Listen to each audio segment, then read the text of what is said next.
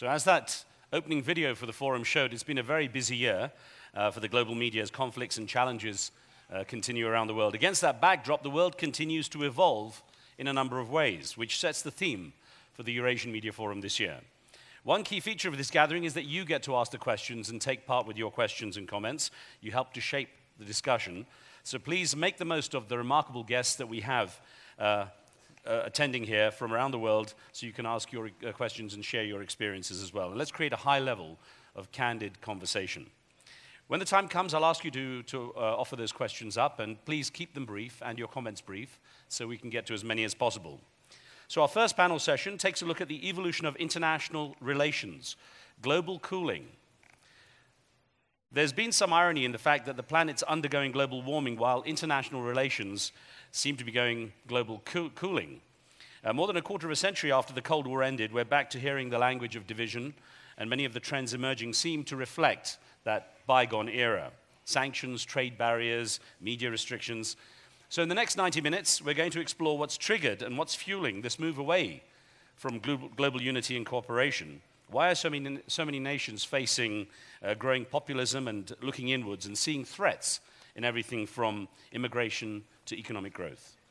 You're stuck with me as a moderator for this first session, but you'll be glad to know there's an excellent panel lined up to compensate for that. So let's invite them up. I ask up, please, first to come up the Minister of the Foreign Affairs for the Republic of Kazakhstan, Mr. Khairat Abdurakhmanov. Welcome, sir.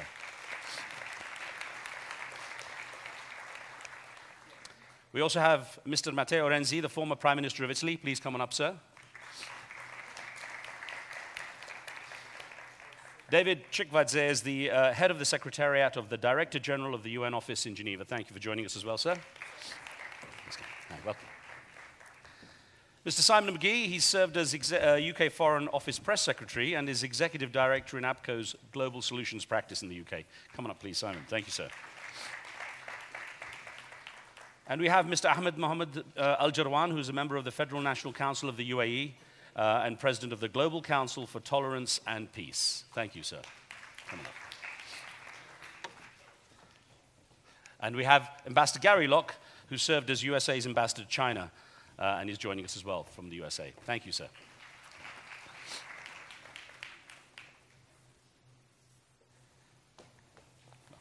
Thank you. Come join us. We are trying to keep the speeches to a minimum so we can have a more candid and interactive discussion. Again, it's very much your conference, your forum, so we want you to take part. But what I'll do is I'm going to start off with a question to each of our panelists to get an idea of how they see this evolution in the world with the global cooling. So I'm going to kick off first with our Minister of Foreign Affairs from the Republic of Kazakhstan, Mr. Khairat Abdurakhmanov. He's held some very senior postings, including ambassadorial postings for Kazakhstan at the United Nations, Austria, Israel, and the OSCE, among others. We're very honored you could join us today, sir. I guess one of the things that strikes me about having come to Kazakhstan since the beginning of the millennium, new millennium, is I get the sense Kazakhstan is a country that's always trying to kind of unite other countries. We've heard President Nursultan Nazarbayev talk about getting rid of the G20 and bringing it more like a G-Global, bringing the world together, and Kazakhstan's held its doors open. How do you, considering the position Kazakhstan has, regard the way the world community seems to be splitting in so many areas? Well, thank you. Thank you very much for this kind introduction. I'm extremely thankful to the organizers of this media forum for inviting me to address such a distinguished fora.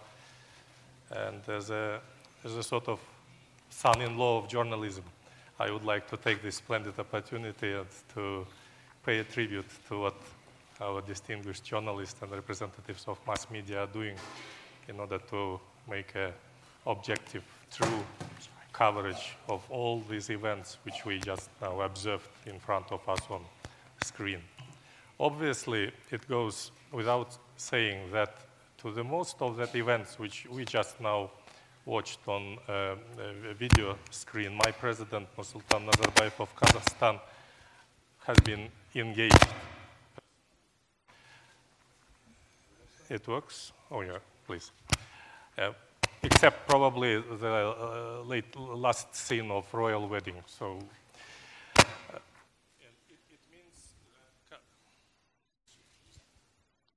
It's high-tech. Finally, we're coming back to Sorry, technology's against us today. digital. It's very, and this is what I am trying to convince some people also in our society, that digitalization means a lot. So it's not just simply words, but also deeds. So thank you very much for this chance just to tell to this distinguished audience that Kazakhstan is heavily engaged in all these events. Since our last meeting, and I really did enjoy exactly 1 year ago in Astana to address the participants of this forum, many things happened. Among them, our membership, non-permanent membership, along with Italy, by the way, at the United Nations Security Council, where we successfully ran a presidency in January of this year. It was the opening of the first ever low-enriched uranium bank in Kazakhstan.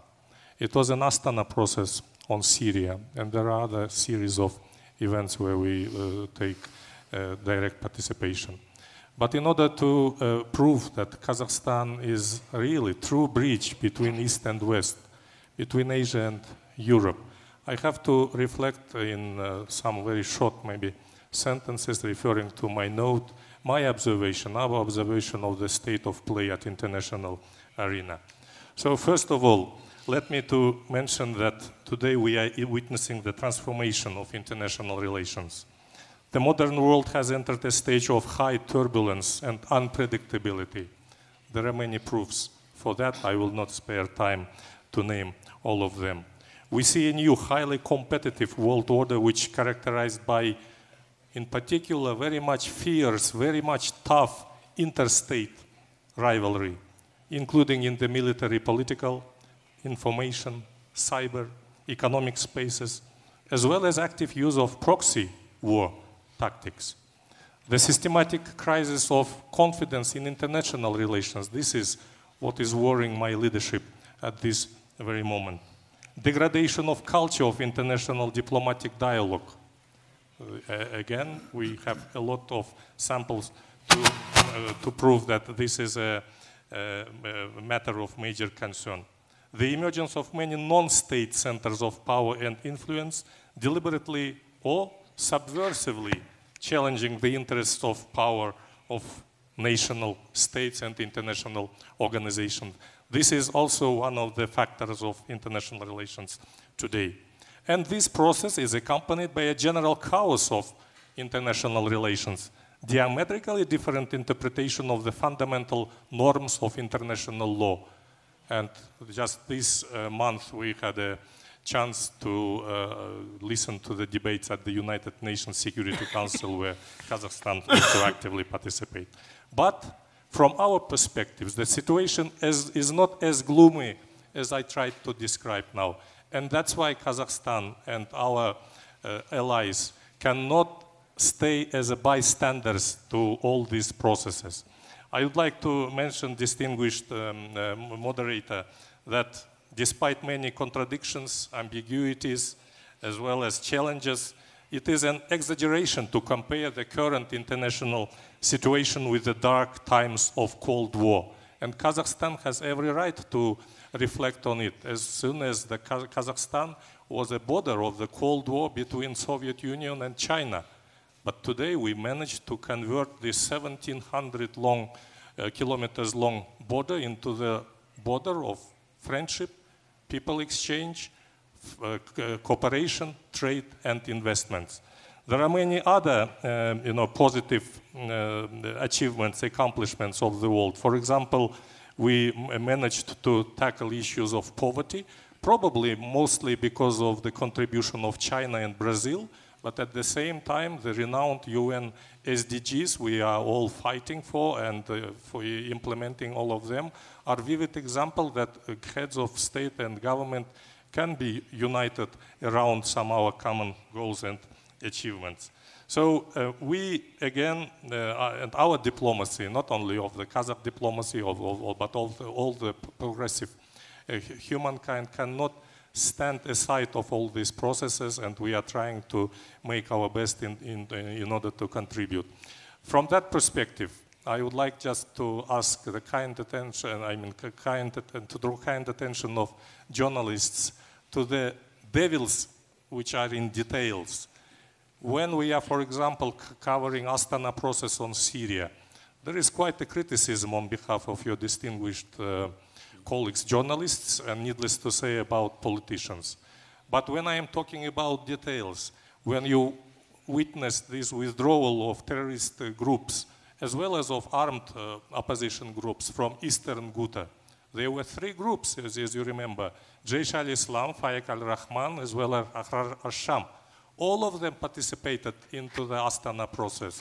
Even more, the head of the armed opposition, Syrian armed opposition delegation was Mr. Mohammed Aloush on behalf of Jaish al-Islam.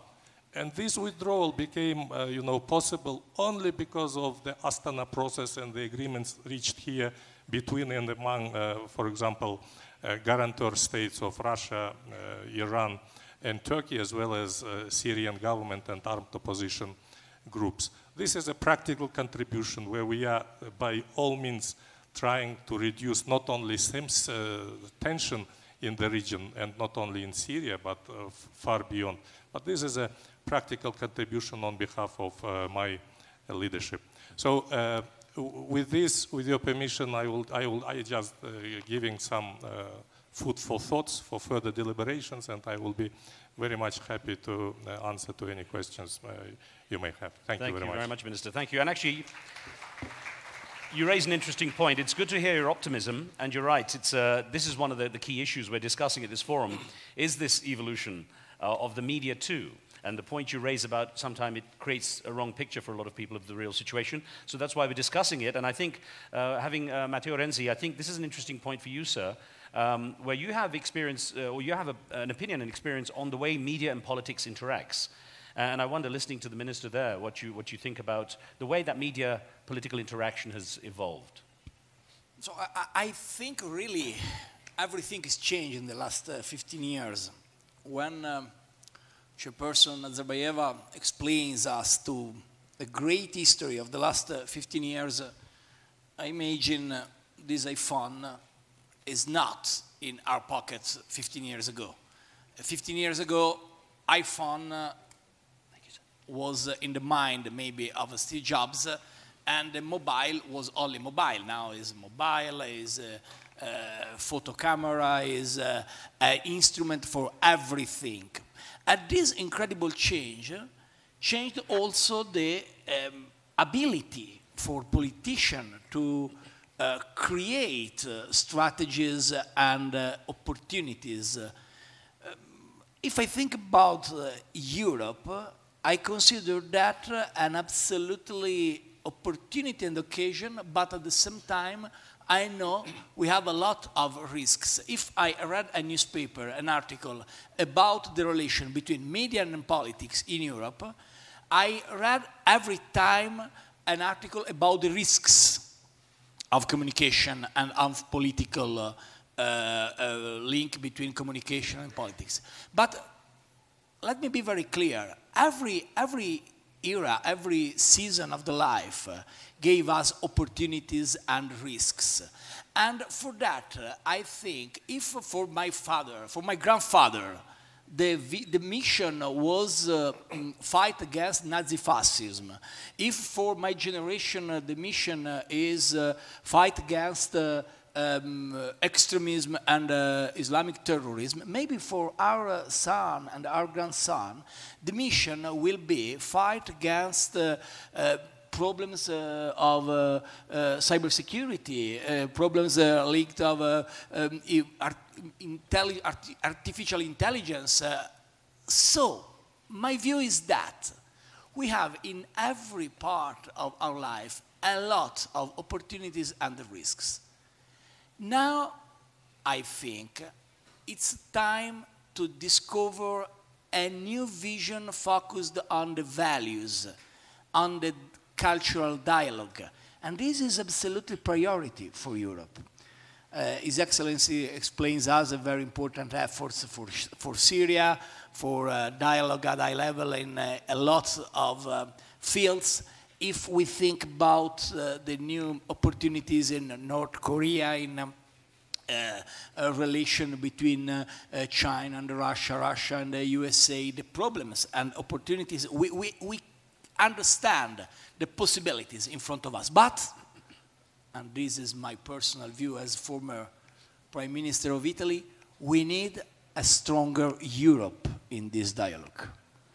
Because if Kazakhstan, and I agree with you, Your Excellency, try in the last period to be a bridge of dialogue, of cultural dialogue between Asia and Europe, I think now we need a more efficient and more able look of Europe. And this is my consideration. I think Europe have a lot of things to do. Just one example, and I stop my first remarks. When I was Prime Minister, a lot of times we discussed in Europe about a very important agenda, fight against Daesh, fight against violence, investment for Africa. You know, the agenda is always the same. But we lost the ability to understand what is really Europe today. Europe is the only experience in the history of the last 2 centuries of creation of peace after centuries of civil war. Is a process of peace unbelievable in the books of history. And Europe lost herself in the technical approach, in the debates of technicians and also of politicians without a value, without a soul, a different look. So the momentum, very important, in which I understood what is Europe and what is important in this time of history for Europe to be protagonist around the world, was January 11, 2015. Why? Because this day in Paris, France, President Hollande, former President Hollande, invite every leader in Europe and outside of Europe to give a message against extremism and violence after Charlie Hebdo killing. And the very incredible thing is that for the first time, not the leader make history, but the leader was blocked in the bus looking thousands and thousands, hundreds of thousands of people who singing the national anthem, the Marseillaise, Allons enfants de la patrie, in Paris, to give a message of reaction against violence and against terrorism. I think that we can discuss for a lot of time about a relation between politics and the communication. But the real challenge is when the people understood what is the role to change everything. And I touch European values not in the meeting with my former colleagues, chief of state, head of government, but when the people singing in the streets and the leader were blocked in the buses to look the history. I think we need that, more values and less technical approach. Signor Renzi, thank you very much, sir. Dr. David Chikvadze is the head of the Secretariat and Director General of the UN Office in Geneva and has had prominent roles within the UN, including the Office of Humanitarian Affairs. And sir, taking it back up from the people level and values, which of course we will discuss more, we also have the United Nations. We have a world body that's supposed to be the platform for a lot of discussions. And I wonder, when you look at the way we've evolved in the last few years, how that body works and the way the member states work within it in terms of either creating unity or disunity. Thank you very much. I'll try this technology. Sure. I think it works.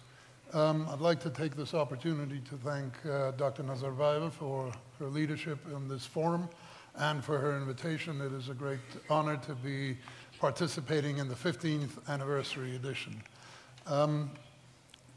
in answer to your question, and also with regard to this 15 years, I think we need to go a little further back. It's almost become axiomatic that everything starts with the end of the bipolar world. Indeed, it does. But in the case of the evolution of international relations, I would even go back further. I would even go back to 1985 with the advent of Gorbachev. Because at that time, starting with the advent of Gorbachev, the collective West, especially in Washington, I was in Washington at the time, could not figure out, was this guy for real? Was this guy a fake? They didn't use that word back then.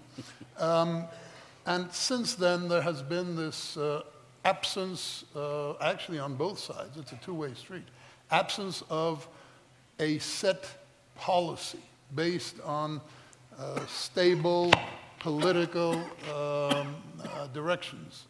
What we have had in the past, especially the past 27 years, is a set of reactions to the other side's actions, and vice versa. And that's no way to run a railroad anywhere, especially when you have a world that has become fragmented, as has been said many times here. The world today needs adult supervision.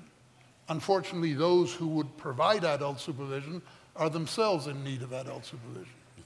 So what we wind up with is having a proliferation of regional players, countries, who are, most of them are not acting as Kazakhstan is. Kazakhstan is probably I'm not saying this because Dr. Nazarbayeva is here or because we are in Kazakhstan, is one of the most responsible, mature, and adult countries, and is playing a role that is probably, it's punching above its weight. Unfortunately, and in the UN we don't name countries, we name problems, unfortunately, other similar countries that would be playing such roles are playing destructive roles. They are engaging in proxy wars. They are taking very, very heavy sides and are engaging in double standards that are off the charts. Add to this the fact that we have a changing nature of conflict. The conflicts have been mixed in with criminal elements, have been mixed in with terrorism. All this breeds incredible trust deficit. Now, these things cannot not reverberate on the international structures, because the United Nations system is a mirror image of its member states. Very often, and we ourselves in the UN are culpable in this, and I'm sorry to be going on a little bit longer, but some of our colleagues in the UN write into the Secretary General's speeches when he's visiting a country saying, well, I want to thank the President or Foreign Minister of country X for excellent cooperation. No, I'm sorry, I usually scratch that out. Countries don't cooperate with the organization they created. Countries run the organization they created. However, therein lies the problem. They do not run the organization well. What they do, and this organization, especially the United Nations Secretariat and the United Nations as the principal 5 organs, was created by the member states to have a haven of diplomacy where they could come in and discuss their problems and look together for resolutions of these problems. The problems that they could not resolve outside of these structures. What happens today, unfortunately, is that these member states bring in their street brawls from the outside into the organs of the United Nations. Thus, the organs of the United Nations not being created to offer a good boxing ring, they do not manage to help in the search for resolutions, because there is no search for resolutions. It's scoring points against each other. So today, we can't even talk about the P5, the permanent 5 members of the Security Council. We talk about the P3 and the P2. So this kind of fragmentation leads to the organization sort of waiting for leadership. Of course, we're not sitting around waiting. However, 73 years after its creation, the member states should tell the UN what it is supposed to do, and they should try to use the UN structures as they were meant to be. Right now, unfortunately, the upshot is, well, if the UN doesn't take this or that side, it's irrelevant. I'm sorry, it's not. Thank you, sir. Thank you. Now, I'm sure we're going to revisit the points you've made there because it does create an interesting juxtaposition to what we've been discussing. Ambassador Gary Locke, good to have you with us as well, sir. Ambassador Locke, of course, was US ambassador to China and spent more than 3 decades working with China, giving him a remarkable depth and breadth of knowledge when it comes to US-China relations. And he also served as US Secretary of Commerce and Governor of Washington twice as well, Washington State. So I know, Ambassador, you have an interesting perspective on the way we describe the tensions in the world, that perhaps the fear people have in each country is less about the impact of globalization, but more directly at home, the impact of automation, artificial intelligence, roboticization of jobs, and so on. I want to get your perspective on that, please, sir. Well, I really believe that so much of the tension that we're seeing within countries and between countries is the... Sir, I'm going to ask you, just move the microphone a bit closer to you. Is the perception or the misperception that globalization has been the cause of the economic dislocation within each of the countries. Certainly in the United States, so many of the workers there blame China and blame globalization, whether the outsourcing of jobs to Mexico or China or India and many other parts of the world for the cause of the economic stress of America. And I think we're seeing that in other parts of the world as well. And I see that having served as a governor of the state of Washington, and this is on the Pacific. This is very different from Washington, D.C. We call ourselves the better Washington in America, the more sane and rational Washington. But I see it as a governor because I think all politicians are very concerned about jobs for their people. And I saw that as ambassador to China, where the United States and certainly President Trump blames globalization, outsourcing for the loss of jobs in America. I really think that a lot of this dislocation is because of automation, robotics. And we're going to see even more of that over the next several years. McKinsey estimates that in 12 years from now, when the world's population is 8.5 billion people, anywhere from 400 to 800 million people will have their jobs displaced due to automation and artificial intelligence.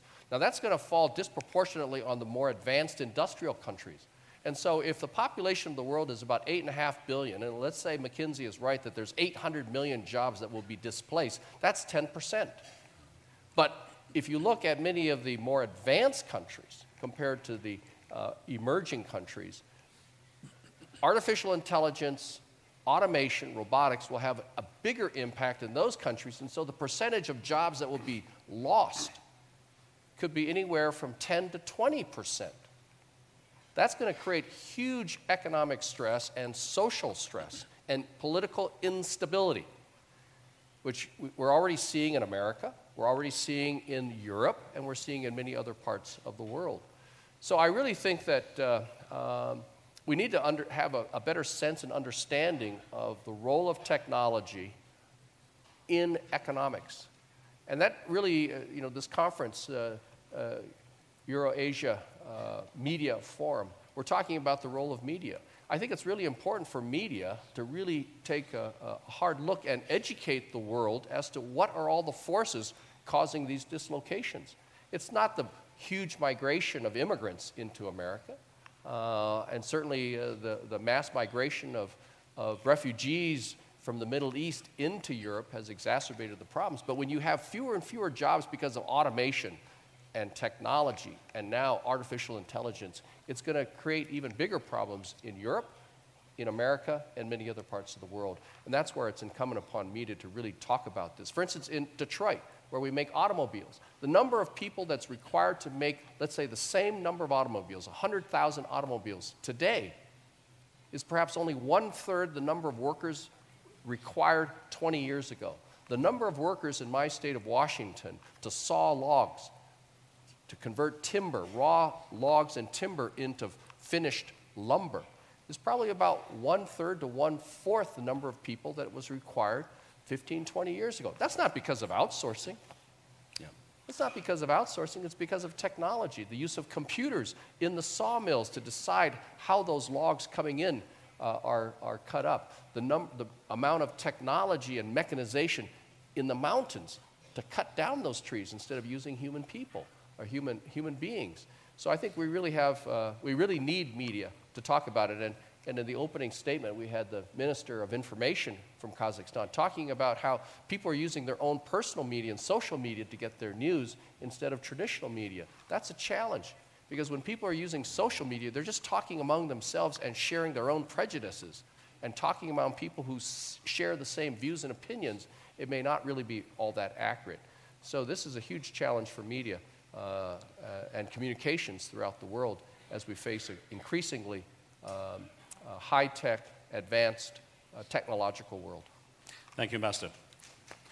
And interestingly enough, I was recently doing some interviews specifically on the impact of AI and roboticization on jobs. Some sectors, 72% jobs losses, some 40%, so you're right, it's going to affect certain sectors far more. And we'll certainly look at that as we continue the discussion. Simon McGee, good to have you with us as well. The word populism has become more and more a part of our vocabulary. Again, as a journalist, I wonder where the words start to become popular. We had nationalism, we've had, anything from extremism onwards. Where do you see populism fitting into the big picture and the root causes of it? Is it something we should fear? Riz, thank you very much, and it's great to be here. And thank you also to Dr. Nazarbayeva for the invitation. It's wonderful to be here on this panel today. Populism, I suppose, what is populism? It's being bandied about very readily by everyone at the moment, by commentators, journalists, all of us here at these kinds of gatherings. I think it might be worth asking the question, what's the difference between populism and popular? In terms of how I see populism, I see it very much as a pretty simple equation. It's the equation of a ruling class that stopped listening, that became complacent. It's about perhaps people who feel disenfranchised, who feel that the ruling classes weren't listening sufficiently, and then new political forces coming in to fill that space. And then the term populism possibly coming from the ruling elites, labeling those Johnny-come-latelys as populists. I suppose the distinction between populism and popular is solely whether you agree with them or not.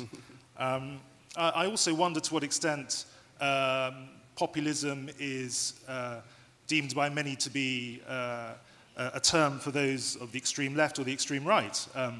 Was Emmanuel Macron and En Marche a populist movement or a popular movement? I think that's an interesting question, which I think I'd like to see teased out here today, possibly amongst this panel or the other sessions. But the rise of populism, is it a good thing? Is it a bad thing? Is populism simply a shock to the system?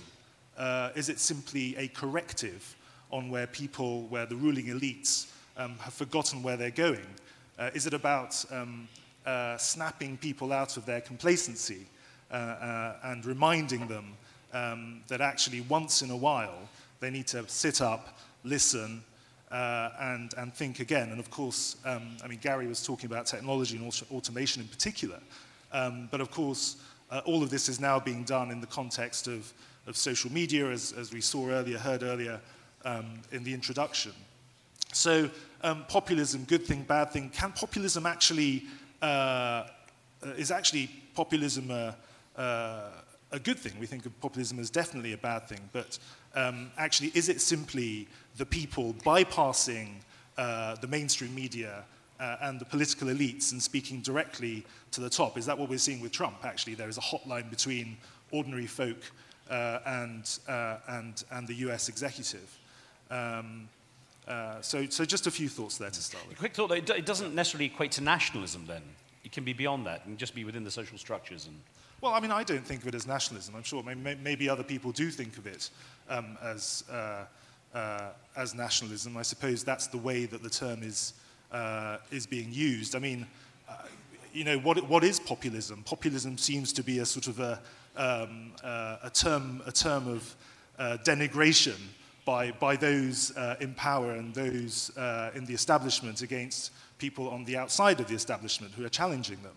I mean, that's how I see it. Others perhaps see it in a different way. Well, we'll certainly talk more about that as we get going. I'd like to also welcome in our final panelist here, His Excellency Ahmed bin Mohammed Al Jarwan, who is a member of the Federal National Council of the UAE, and he's president of the Global Council for Tolerance and Peace.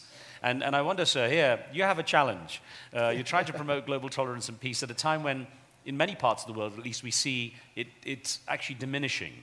I want to get your perspective on that and how perhaps you've seen it evolve in the coming years. Well, thank you very much, and I just would like to thank Her Excellency Dr. Basayev and the audience, and for this good opportunity to present, let me say, the Global Council for Tolerance and Peace, where we need to uplift the values of tolerance and peace, especially these days. And the media is invited also to support us in spreading this culture among the youth and among everyone.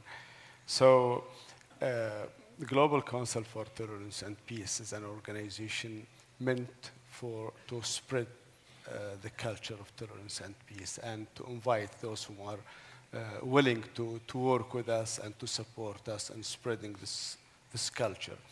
As you know, for the last 10, 15 years ago, there's many discriminations raised, in terrorism, killing here and there. So we need to work together. We need to accept each other. We need to work together between all religions, Muslim, Christian, Judaism, other religions. We need to work together. So we need to raise this culture to accept each other. So here, where we are inviting everyone, inviting audience here to share with us, to support us in spreading this culture. Thank you, sir. We will again get into all this. I want to just say it's open for your Q&A and comments from now. So if you do have a question, please put up your hands and we'll get you the microphone and continue the discussion. Do we have the microphones? Tell us who you are, where you're from as well, sir, and please keep the comments brief. Thank you. Thank you.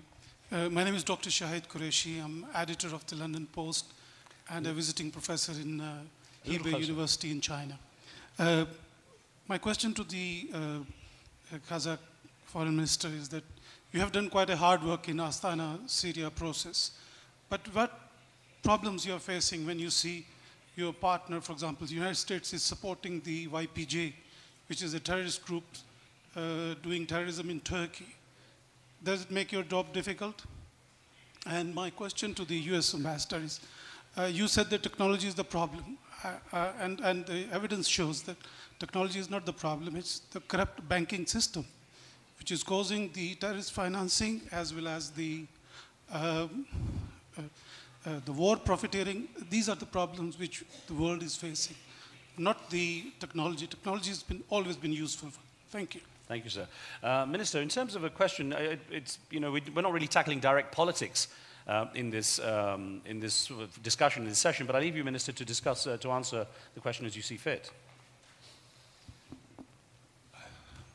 Well, it's my chance, and this is the best ever chance, to reiterate that Astana process is about very much narrow segment of the settlement of peaceful settlement of situation in Syria.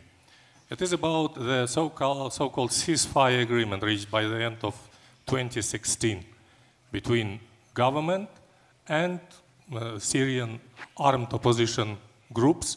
There are 65 of them out of 100 plus, probably, you know better.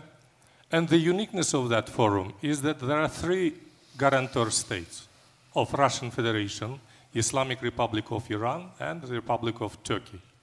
You agree that each and every of them pursuing their own goals. Sometimes they're in contradiction between and among themselves, but this is the uniqueness of this platform when under the leadership of President Nazarbayev and Kazakhstan as a host country, all these above-mentioned stakeholders found a place which is very much conducive and with very much favorable literally climate, first of all, political climate, of course, for leading and putting forward negotiations on peaceful settlement. That's why, and this was a sort of, let's call it, precondition for us to host this very much forum, that all these parties are not bringing here contradictions which obviously existing in and in between and among themselves. And it was again, I already gave a couple of interviews, and when I mentioned that, for example, it was in January last year, in 2017, when at certain moment the Syrian armed opposition group led by above mentioned Mohammed Aloush refused to enter the room at our venue. And only after they received a sort of guarantees on behalf of the host country, paying respect to the contribution, and this is, I'm quoting him, we are entering this room respecting President Nursultan Nazarbayev and Kazakhstan for its clear, open policy of honest broker, impartial player in this process. That's why when you are referring to some other, events going side by side with this peaceful settlement, please take it into your very thorough consideration. I thank you. Thank you, Minister. Ambassador Locke, a quick thought on the perspective on technology that our gentleman offered. Well, I'm not blaming technology.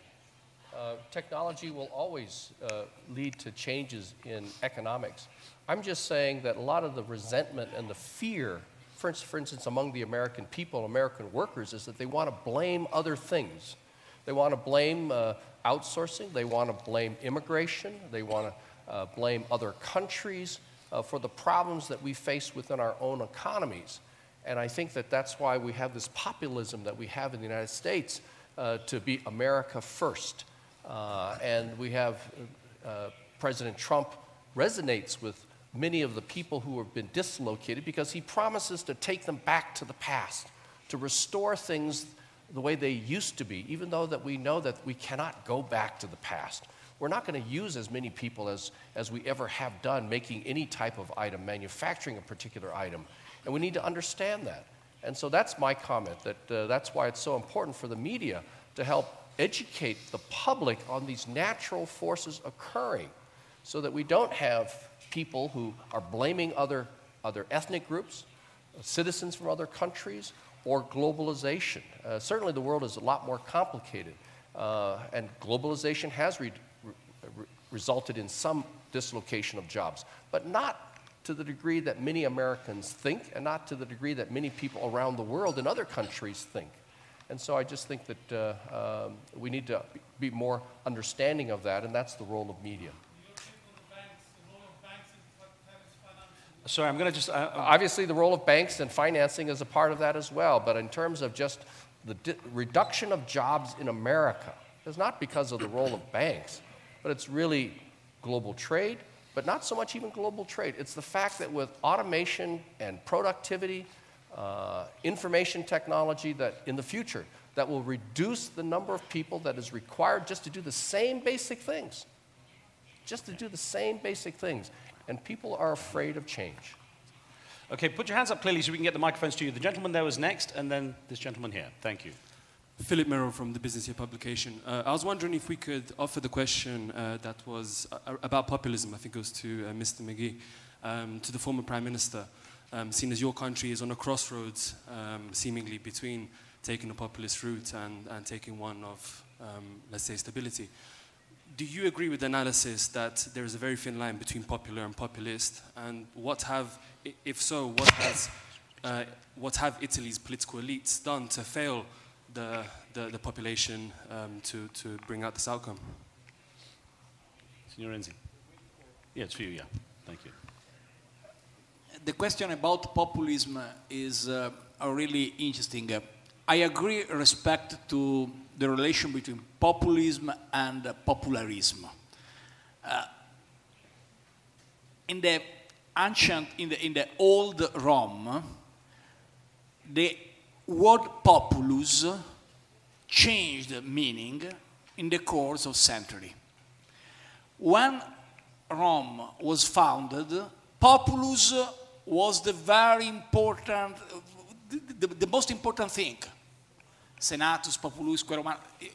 Populus was the pillar of the history of Rome. When in the 1st century after Christus arrived Seneca, Seneca used the expression populus with a bad meaning. Populus became populism, we can say, with the expression of today. Why? Because I think it's normal in the life change the perspective, but the sense is always the same in the last 20 centuries. What is? Or you are able to involve the populace, the people, in the leading the nation, the government, the country, or you risk to lose the relation and the connection with him. Unfortunately, also in Italy, we lost, and in a part of Europe, we lost this relation, this connection with the people, and then permit to populism to win. But it's not easy to give the same definition of populism, because Trump is populist, because in South America there is populism. It's the same populism, the populism of Trump and the populism of Evo Morales. It's the same, the populism of Podemos and the populism of Eastern European countries. No, it's not the same. It's very different. So we called populism with the same expression a lot of different things. I believe that we need a different relation between people and government everywhere. Everywhere. From China to United States, from Europe to Australia. And for that is absolutely crucial the role of media and the communication. Populism and media are very, very important relation. I stop with that. If we think about populism in the course of centuries, you discovered a lot of incredible stories. Mr. Lord Mayor, I'm sorry, I was your colleague because I was mayor of Florence. I think Florence is the best city around the world. It's impossible to say here in Almaty, but we are colleagues. And when I think about populism in the history of my city, I remember a very good history about Michelangelo. I conclude with that. Michelangelo was maybe the most important artist, one of the most important genius with Leonardo. It's an incredible period called the Renaissance in Florence. Okay. But politicians think, oh, we have to give the message to artists. We have to decide for the artist. We have to impose to the artist what is beauty, what is not beauty. And when Michelangelo, young artist, realized that the masterpiece, the David, an incredible masterpiece, the symbol of Florence and not only of Florence, the politician, the mayor of the past, the Gonfaloniere, the name was Soderini, visited the place of job, the work, and gave the message. No, the nose of David is not so beautiful. The young artist was very in trouble. Oh, there is the powerful mayor who decided the nose is not good. 2 hours of discussion between the young artist and the powerful mayor. The conclusion was a compromise.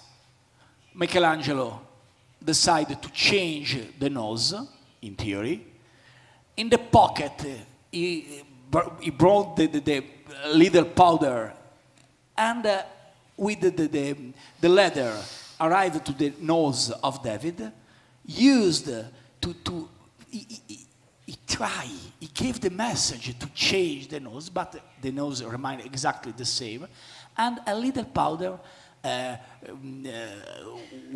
put out from nose with a fake news, with a fake message, and when he came back to the ground, the mayor, okay, now is okay. So what is the sense? Every era of the history, in every time of the history, we have the people who think to give a message of populism, of different populism. The sense is respect really the connection between the citizens and the governor. And I think this is not easy, and this is not easy in my country and in Europe, particularly in this moment. Thank you, sir. Riz, could I just very quickly, please, sir. Excuse me. I think, as Mr. Renzi said, populism has always existed. It's not something that is today's phenomenon. And populism is fine and has its place when, and is not a source of danger when the state or the country or the society is sound and balanced and everything functions, relationships especially. Populism becomes a problem when it starts turning into rabble-rousers and starts turning into a national socialism or whatever other type of extreme ideology. That's when, because populism is actually the source. It's a benign virus that's there, but then it can turn into something. Just a small anecdote, there was a question about nationalism or populism. In Soviet times, we Georgians used to always ask, or frequently ask the question, why is it that when a Russian loves his country, it's patriotism, and when a Georgian loves his country, it's nationalism? Right. Interesting. Thank you, sir. Good morning, thank you very much. I'm Konstantinos Margaritis from Greece for Maxia newspaper. Congratulations the organization committee for this wonderful meeting. Mr. Prime Minister, next year we have a European election. What's your opinion about the new priorities of Europe, first of all? And for the other members of panel, what do you believe about the priorities and, of course, the relationships between Europe and Asia? Thank you very much. All right, so a quick question on Europe, then we'll do that first. I guess former Prime Minister Renzi. Very briefly, I think for Europe the priority is not economy. An Italian who give this answer to a Greek journalist is not normal. But I believe that because I remember the night in July 2015 when a part of European leaders try to put out Greece from Europe. And I remember, not only myself with other colleagues, who gave this answer. This is a stupid thing, stupid. Because Europe, without Greek values, without Greek culture, without Greek contribution, is not Europe. It's a very important board of company. But Europe is not a company. Europe a community of value, of ideals, of dreams, not nightmares, dreams. So my view for the next election, also to give an answer to populism, is exactly that. Give a message of new identity in Europe. And this means obviously attention about debt, about deficit, about parameters and values, but also about human values, human identity, human culture. I think that without a story, it's impossible to understand, to go a message for the future. I finish with the last example, but it's not an European example, it's an American example. This is 50th anniversary of 1968, a very important year for revolution, for France, for Europe, for Italy, but also for the United States, for the death, terrible death of Bob Kennedy and for terrible death of Martin Luther King.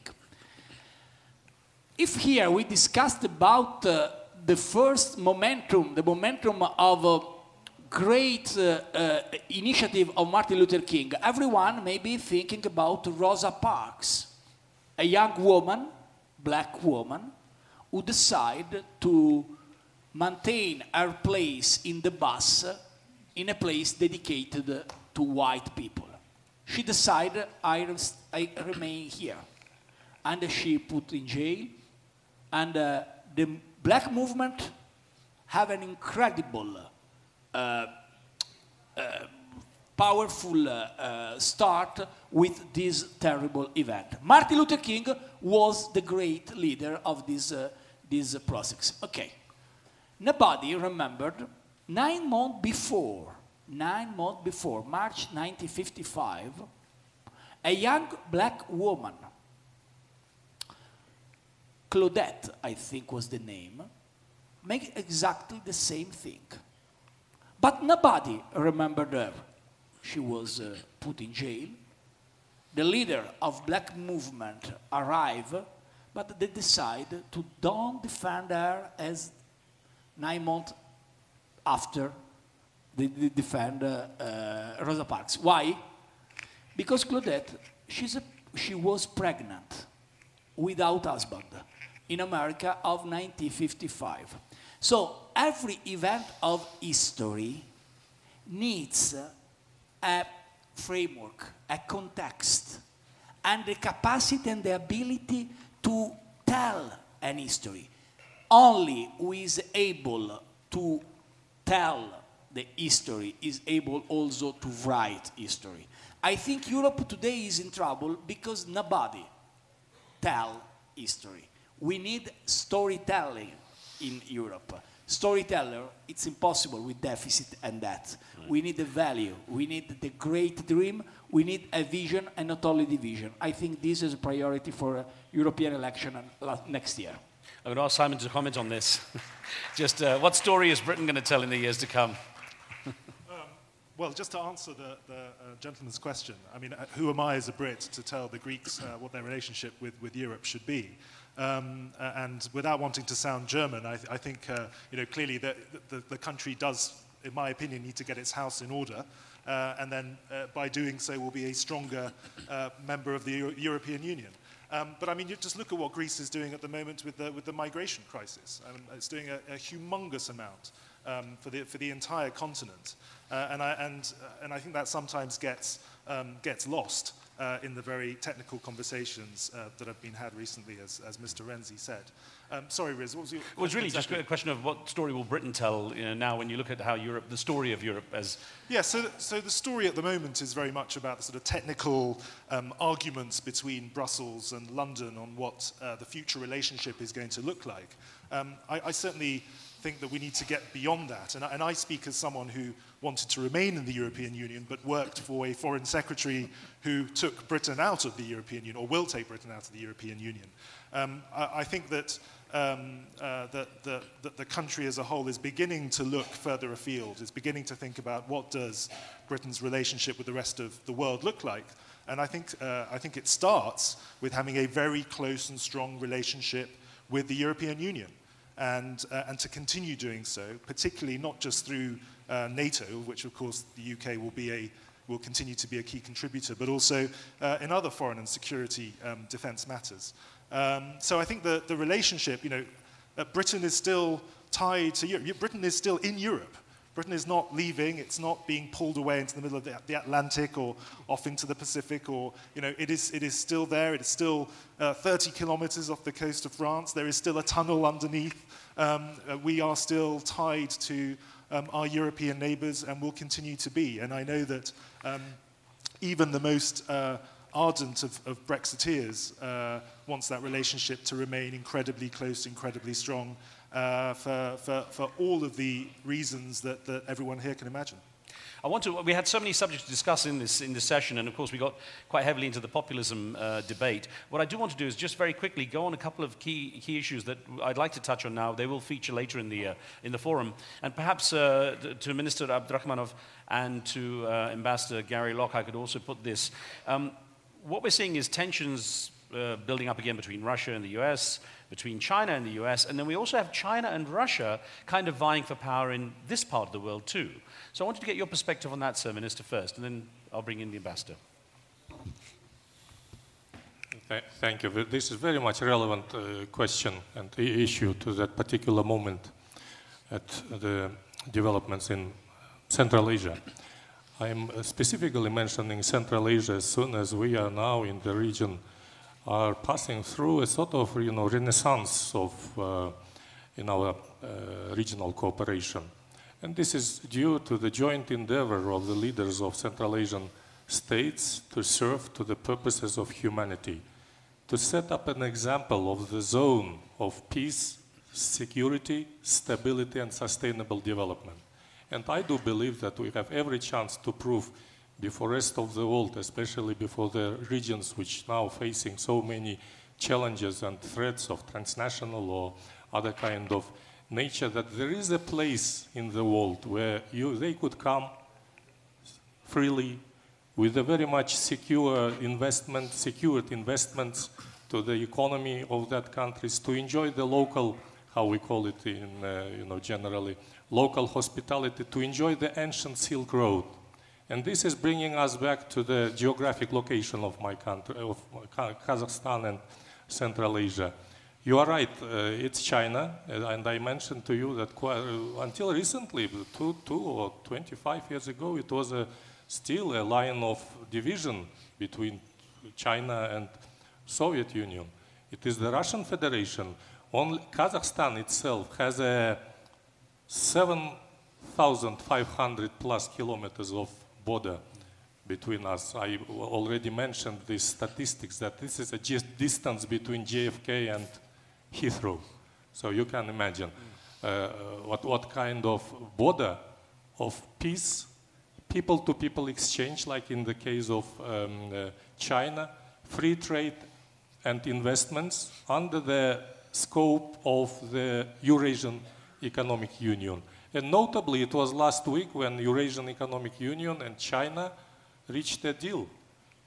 Yes, it was just preliminary step, just very much maybe premature to predict how it will evolve, but we are entering to maybe in the nearest future to the arrangements which, by which characterized so-called free trade zones. Can you imagine if we will unite our efforts of Eurasian Economic Zone, China, and needless to say about engagement of some other actors next to Central Asia. But our headache, of course, Afghanistan.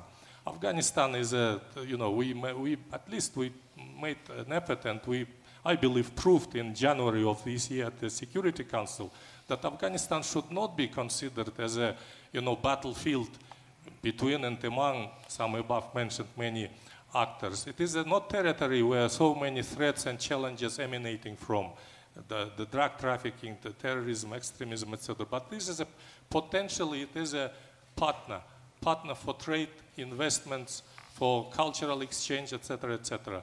So, and we invite all, stakeholders, those who can influence in positive way to the development, both in Afghanistan, in Central Asia, in Kazakhstan in particular, to unite their efforts. It's easy to say then, to reach some particular results.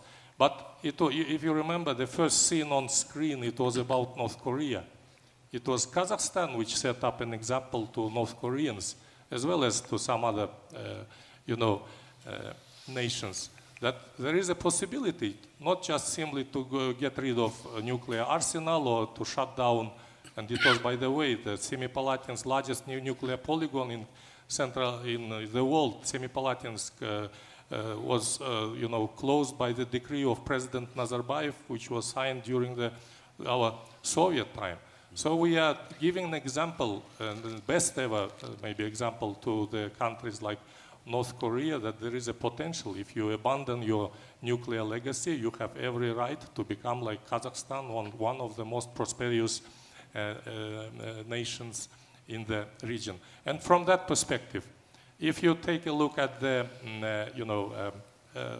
foreign direct investments which Kazakhstan managed to attract during its independence, we are talking about 200 billion plus per capita. It's higher than maybe in Central and Eastern Europe. Just how it distributed. Half of that investments and trade coming from, just guess, European Union. Half. The rest, China, Russian Federation, United States, Britain, United Kingdom is one of the major investors to Kazakhstan. That's why we are not just, we are really looking after this Brexit and other developments in your part of the world. So coming back, this is a sort of, when we are talking about Kazakh diaspora abroad, we always mentioning Golden Bridge. Now maybe it's my chance also to mention that Kazakhstan could serve as a golden bridge and literally between not only these nations which you mentioned, but with many other nations, those who aspired to cooperate with my country. Thank you. Thank you, Minister. Ambassador Locke, just a quick thought on this Russian-Chinese rivalry now perhaps for this part of the world, but also knowing how China works well. Of course, there's the tensions with the US too. Well, I think that China's relationship with the world has often been based on its economic needs and its political needs. Certainly after the outbreak of World War II or the conclusion of World War II, Communist China and Communist Russia were obviously aligned and presenting a common front against the United States. And it was because of the close ties between the United States, between China and the Soviet Union, that it was President Carter and the U.S. administration that wanted to recognize, reestablish diplomatic relations with China to try to break China from the Soviet sphere. But I think that really, when you see China's accession to the WTO in the early 2000s, ever since then, China's economy has grown astronomically with the opening up policies of Deng Xiaoping, enabling it to become the #2 economy in the world. And from that position of strength, it is now able to pick and choose its alliances for very specific reasons, whether it's going to be on economics or whether it's going to be based on petroleum, and in some cases on geopolitics. Certainly, China and the Soviet Union or Russia are very much aligned, working together and in concert on with respect to Syria versus the United States and some of the other Western countries. And yet at the same time, China is a key economic partner with the United States. I mean, they are so economically interdependent. China exports more to the United States than to all the EU countries combined. And for China, or for the United States, China is America's #1 export destination for all that we grow on our farms and all that we produce within and process in our agricultural sector. So they are hugely economically interdependent. At the same time, getting back to this issue of populism and nationalism, China has a great nationalism. They very much want to restore their place in the world and erase the centuries of shame at the hands of the Western powers, and even at the isolationist policies of some of the last emperors of China. And so they are on a mission to reassert themselves and reestablish their place in world history and in world civilization. That is why, for instance, now with their economic strength, they're embarking on the One Belt, One Road initiative and forming alliances with many other countries throughout the world, whether in Africa or Central Asia and other parts of Europe.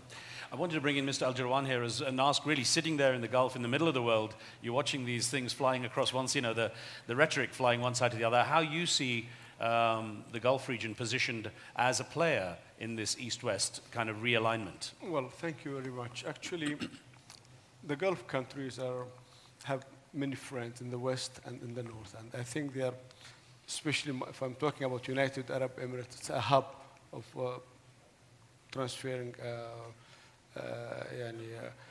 culture and also trades for Africa and between here and there. So politically, I think we are just watching what's will happen. You know, it's difficult to interfere, and it's difficult to also to be in line with one part and the other. So.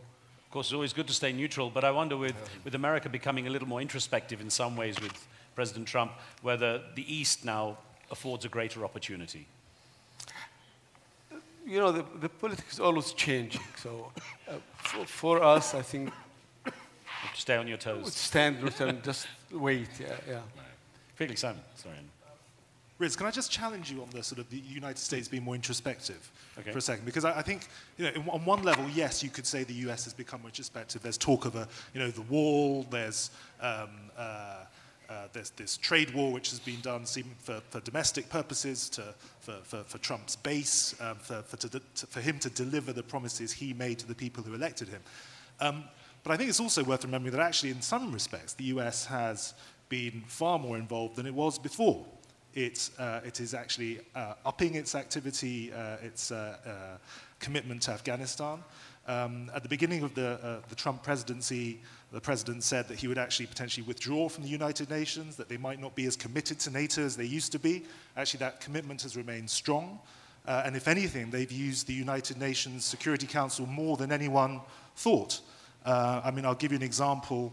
At the moment with North Korea, I like to think that actually it was the United Nations activity, it was the US getting a resolution on restricting North Korea's access to funds from its exports that I think has had more of that's made a bigger difference with where we are with North Korea right now than a few tweets.